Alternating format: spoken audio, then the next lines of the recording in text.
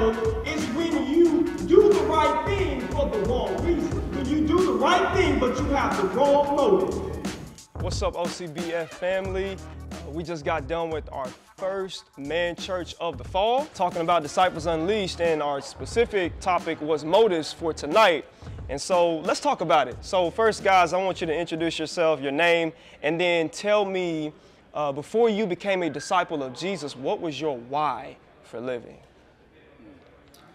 Well, my name is Chris. That's a good question.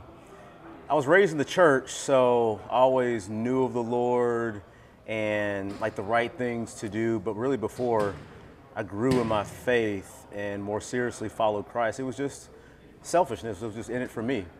You know, do what feels good, do what feels right.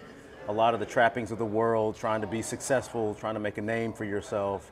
You know, it's very attractive, especially for a young man, you know, wanting to be somebody, wanting to leave your mark on the world. But ultimately, it's just for you. It was just for me. Yeah, same. Same. I can relate to that. I was living for self instead of living for the Savior. So, what else? My name's Robert. The way I was living before I became a disciple was self. I wanted to do me. I wanted to go out when I wanted to go out, come in when I wanted to come in, not answer to nobody. Until he called me. So when he called me, I was like, all right, that's enough. And I just chose to stay faithful to him after that. Right. So you weren't necessarily a people pleaser. You were a self pleaser. Yeah. You were just living for yourself, living for me, instead of living for God who created us. And so, sounds like that's a common struggle with men. What about you? Quaylen. I was a ship without a rudder. Lust of the eyes, lust of the flesh, and the pride of life.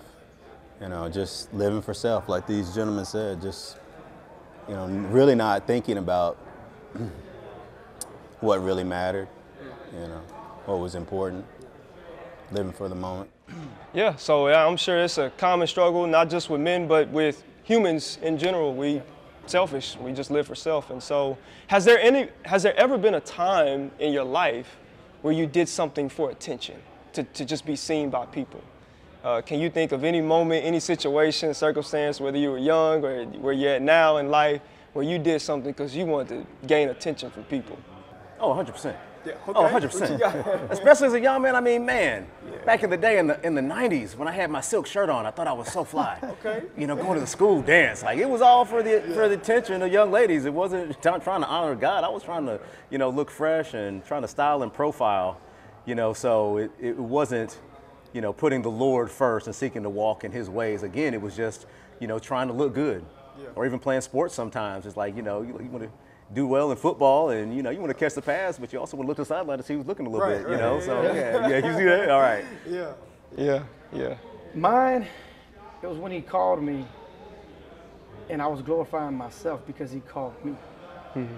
I had a sense of entitlement that you called me, you need me. But instead of sitting back and paying attention, like you said, self-examine yourself. And one day I prayed the way David prayed, search my heart, Lord. Search my heart. If anything offends you, take it from me. And as I continue to pray that way, it became more about him and not myself. So I just learned to remove myself every day, every morning that I wake up, to honor him and to give everything back to him. That's good, man. And it's a daily decision. It's always a temptation to do things for the wrong reasons. Q, what about you? You ever done something for attention? Never. Yeah, you know, prior to your amazing sermon this afternoon, I really hadn't thought about it. You know, I don't think I seek attention. I never thought. I guess I was in denial, but there's a lot of things like these brothers have shared. You know, I used to have waves, you know, back in the day, you know, so, you know, just keeping up physical appearances and, you know, striving for things of the world. I remember I used to have a 5.0 Mustang. GT. Woo! Yeah, I did it for attention. But I think a part of me, I just love the cars, but I think some of it, you know, I just wanted people to recognize me for the car I had and stuff like that. So I did it for attention. So what are some other wrong motives that y'all think men struggle with? Because we talked about really one motive, just doing things for attention, but what are some other motives that men may struggle with in this life? that you can think of? I think pride is a real big one. You know, it can lead to a lot of bad situations, whether, you know, it's on the job, being too prideful to admit when you've made a mistake, or trying to take the glory from someone else to try to one-up them. You know, in your marriage, not being able to say sorry to your wife or to your kids when you were at fault, or, you know, just the pride of life, like wanting that Mustang or whatever. You know, like, I like cars too. I've been rocking this minivan for a minute, you know, and I love the minivan. Anybody tells you I'm like a minivan evangelist because the insurance is just so low and nobody wants to steal a minivan. Right. You know, but there are times where I'm like, yeah, I really would like that nice car. Like, it would feel good to do those things. So just one of those things that I think that, you know, you have to keep before the Lord, that I need to keep before the Lord, is just pride, making sure this is really not just for me and self-aggrandizement, but it really is about Him and what He wants. And, you know, when you need to suck it up and say sorry, you need to say sorry and humble yourself. And I know one of the guys in our group was just mentioning, you know, the problem that we have with violence. And oftentimes, especially, you know, with young men, that those triggers that you've disrespected me, it could just escalate very quickly instead of, you know, de-escalating the situation. You know, that's not that serious. You know, you can go ahead instead of, you know, taking it someplace that it doesn't need to be, because at the end of the day, it's just the pride within. So I think pride can be a real big one.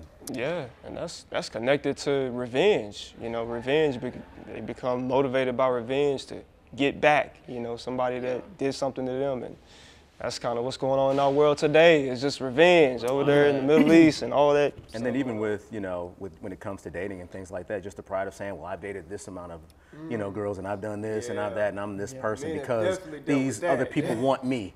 You know, so there's just so many different aspects of it. Yeah. What's some other motives y'all could think of? I can say ego. Ego. Oh yeah. Ego. That's a good one. You know, when we get too successful, or we do things like you said, when we want people to see, our heads get too big, and it goes along with pride. We don't want to admit when we're wrong. Yeah. Because I'm right, I'm here. You don't know what I went through to get here. So our egos get here, and it stops us from being that selfless person who we're supposed to be. Yeah.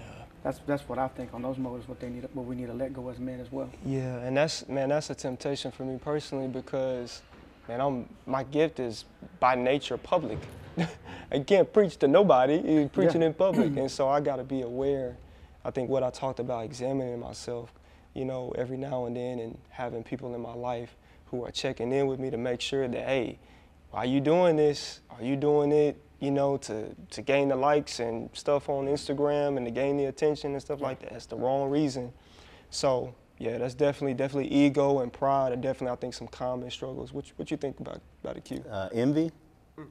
Yeah, Ecclesiastes 4:4 is like, all our toil is from the envy of others, right? And so natural. You know, like I said, pride obviously is one, but yeah, envy I think is a big one.